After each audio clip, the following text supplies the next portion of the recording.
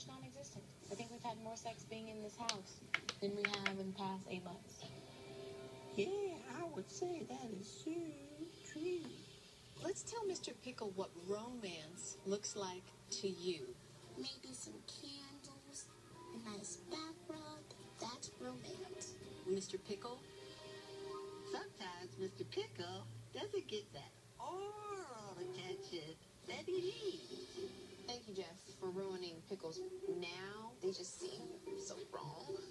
Just the thought about putting that pickle in my mouth just seems a little dirty. Oh no, the pickle's clean. Stick it in there. Sexual predator.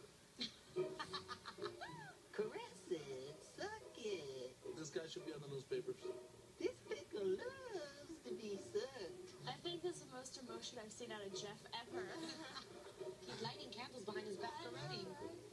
Die, Pickle, die. Jeff has a really